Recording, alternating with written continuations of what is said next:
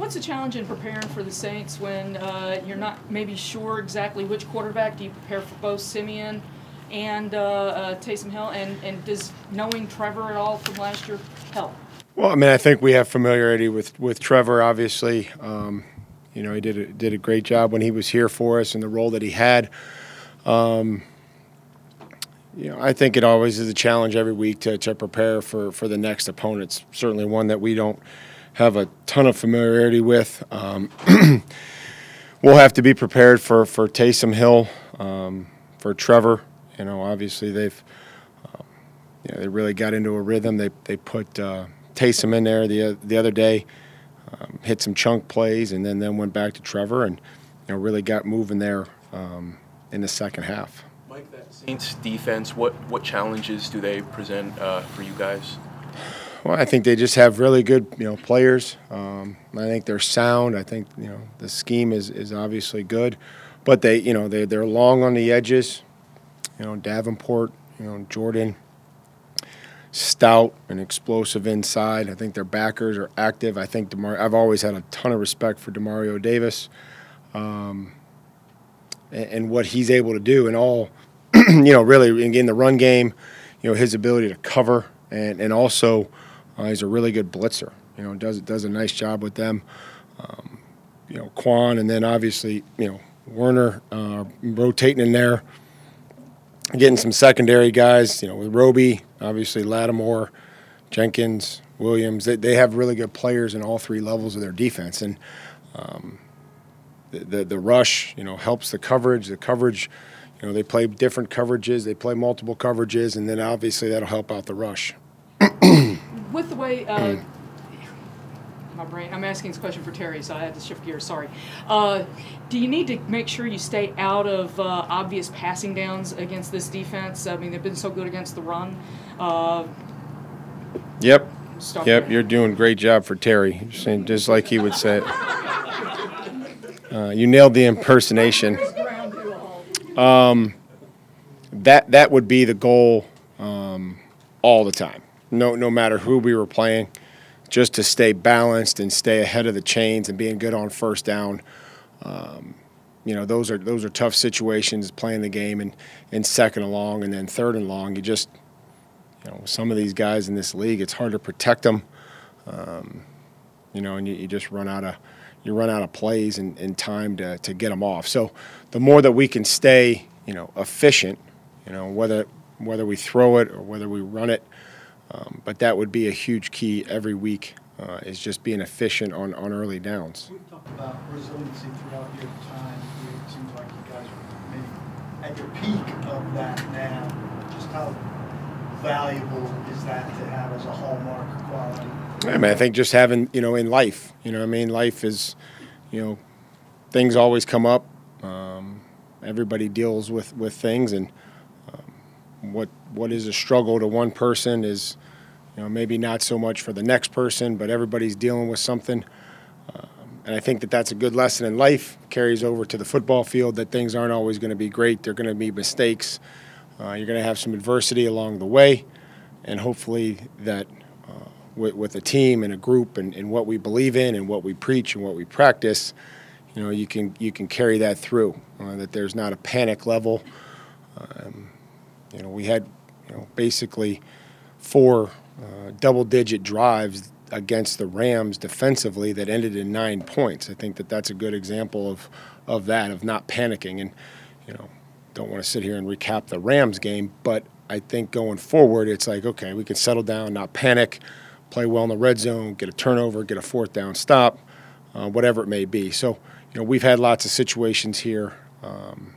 And they keep fighting and battling and finding a way. With your group, it seems like both sides of the ball, they understand that we may not have a good game, so we have to pick up. Where does that where is that rooted? Because it seems like that's kind of. Well, I mean, I think I felt they feed off each other. I think that they're close. I mean, you practice against each other from the time that we come to training camp, and so they're around each other a lot. Some guys are going to be closer than others, but I don't ever hear any complaining as far as, they got to do this, they have to do that. kind of just figure out what needs to be done in all three phases and go out and try to do it.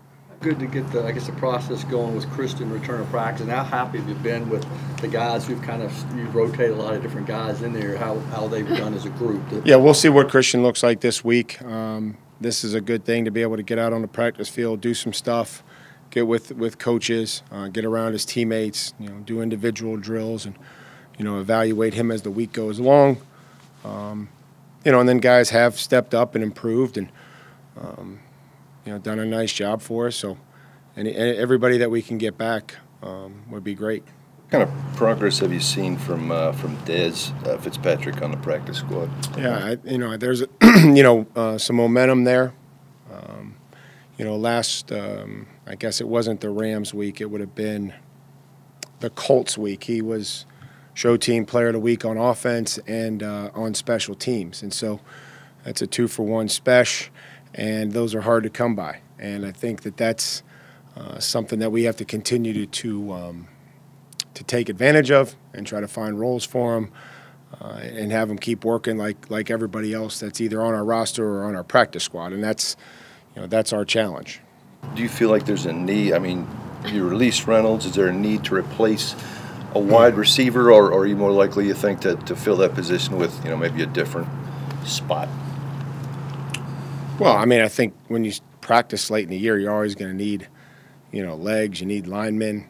Guys are banged up. So, I would imagine that, we'll have the legs that we need, and we'll see where we're at on the roster.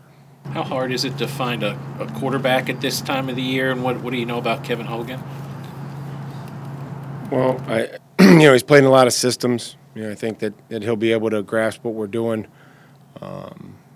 fairly quickly, in case that his services were needed. And, it's probably hard late in the year to try to find guys. He's played in this league and been in there meeting with Pat. And so hopefully, he'll have a grasp by the end of the week that if we need him, he'll be available. Talked Sunday about being able to marry some of the coverages with the consistent pressure now. Like Kevin did, I guess. Is there danger to the one time you don't get the pressure, getting beat over the top? How do you measure that out? Yeah, I mean, there's danger. There's danger all around, it's just being able to be calculated. I think understanding what's going on. That play happened to be a quick game. Quarterback pretty much had declared, but. I think just some of those plays down the field, I guess, is what I was, referencing that, we just can't, we all have to be smart, do our jobs, and then understand when you have the ability to go make a play, go make one. You think those chances there are more frequent chances because the pressure's been as consistent? Well, yeah, that'll always be. I think that the pressure on the quarterback, the ability to affect the quarterback will always be something that will help you, no different than, getting a guy in the pocket in the end zone and him, throwing it to us. At this point in the season, how impressed are you with the overall growth, progress of this team, especially considering the adversity you've faced with injuries and setbacks? Well, I think the challenge now is to continue to improve without, maybe some of the full speed stuff that we've had in the past earlier in the season. And we talked about the details and being able to and focus on those when you can't focus maybe on stuff that you're doing physically for guys that may not practice until Friday. We've had a few of those guys the last couple weeks, and so the challenge is to find a way to improve without doing it physically, and so that comes down to details. Impressed. I mean, we all have a job to do, so. That's my focus, is making sure that I do my job and that everybody else does as well. Is the coordination with the pass rush in the sense of if one guy wins and flushes the quarterback, there's someone there where the quarterback is going, and how difficult is that to achieve? Well, I think that first starts with who the quarterback is, Luke, and so some quarterbacks you may be a little less inclined to have coordination. And then other ones that we've played certainly that's at a premium. And every week is a new week. Coach Williams, Coach Crow, obviously Shane, everybody involved, they come up with a plan, and they try to, teach it to the pass rushers, whether it's a third down or 2-minute situation, whatever it may be, and then the guys have to go out and execute it. So I think the first part of your question is based on the quarterback, and then obviously how they run it. Using the game example with Jeff, the mistake that's commonly made is he rounds it off, would have too much space in between him and the tackle as he came around. The tackle would then be able to give some ground to get a hand on him and run him by the quarterback. Jeff wrapped tight, tackle couldn't come back and make the pass off. So, those are the struggles that we face offensively. Trying to stop those games, and when they're run properly, correctly, with good players, it's sometimes can be a challenge. Lead the league in the number of players who've played games this year by a decent margin. What's that say, I guess, about either the scheme? You think we do or we do? Oh, I'm pretty sure. Okay. Yeah. So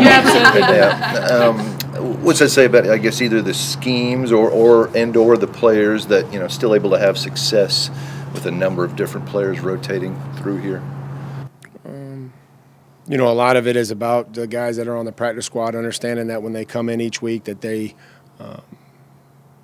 should be expected to play in the game. Will they play in the game? I'm not sure, but if they come in with that mindset that I'm going to play, then they prepare. They understand. They stay engaged in the meetings. They may not get as many reps, and frankly, they may not get any at all. And that's the challenge of being ready to go. They have to maybe get their reps on the show team and get their improvement that way. I feel like we try to coach the guys that come in as quickly as we can, extra meetings, and then find out what they know and what they're comfortable doing. I like how Deontay kind of attacked his job coming back in here last week, and did he potentially earn more opportunities about having success? Yeah, and we have to all, do a better job and continue drive so that we can complement our offense. But Deontay, has been with us, is now with us again. We'll see, how many opportunities he gets, but I don't think he did anything to diminish his role. But hopefully we can, get into some drives where some plays can complement each other against an excellent defense. Mike, what's the biggest challenge in replacing or surviving and prospering without, your key player, Derek, in this case?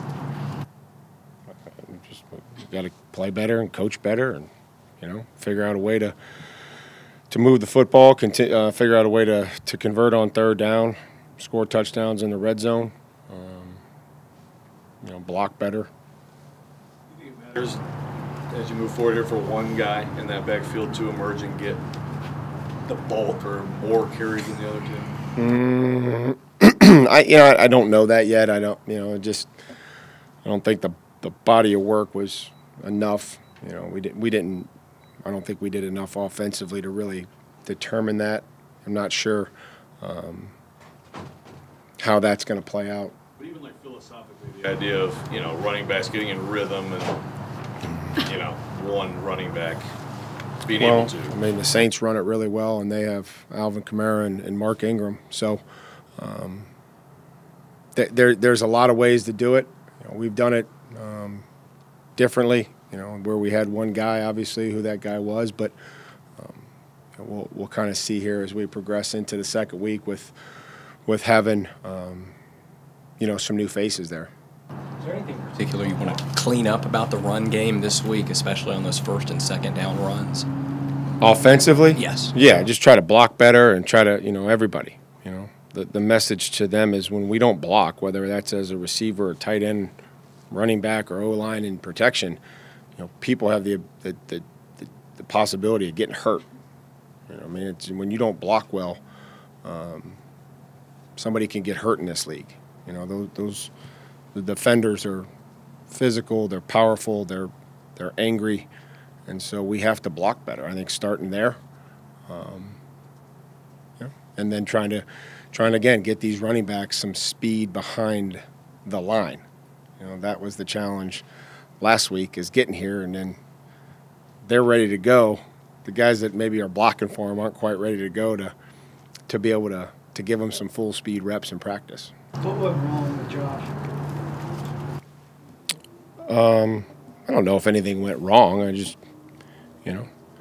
kind of just didn't work out, and so we have to focus on the guys that are here, focus on the Saints, and keep working.